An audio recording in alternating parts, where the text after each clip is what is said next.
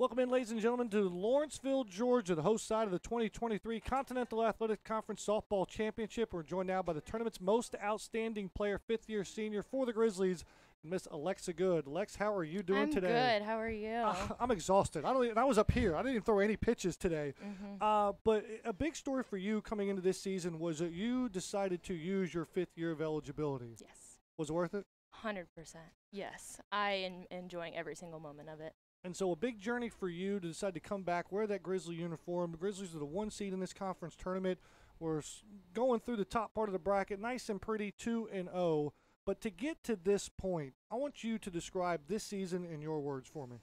I mean, this season we have just come out like guns firing, like every single game. Like I feel like, our team has been behind our pitchers 100%. Our pitchers have been behind our defense 100%. So it's just been an amazing thing to see and to play through.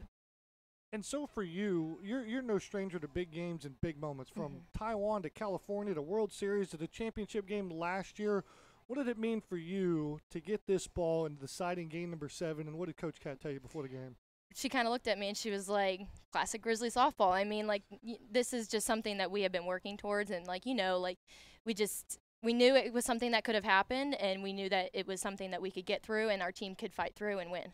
After throwing the program's first perfect game last year in the CAC championship, you get the win in game number 7 of this year's CAC championship and the tournament's most outstanding player. How much do you love the Continental Athletic Conference? I absolutely love it. I mean, it's home. So, and clearly, because every single Continental Athletics and AII has been hosted here all 5 of my years for really with COVID, but it has just been an amazing thing to play through. And so the Grizzlies come out on top. 6-1 the final score in that deciding game 7. But for you, as you look back, and I'm not trying to write this season off by any stretch, but your 5th year, you rewrote the career record book inside the center circle, a leader on this program, big sister too as well.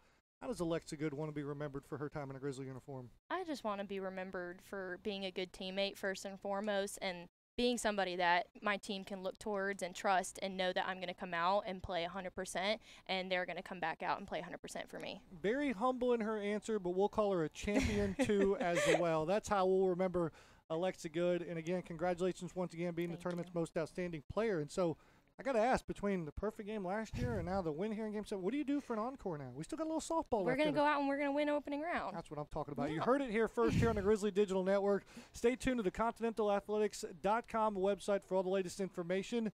And again, congratulations to the tournament's most outstanding player. Lex, thank you so much. Thank you.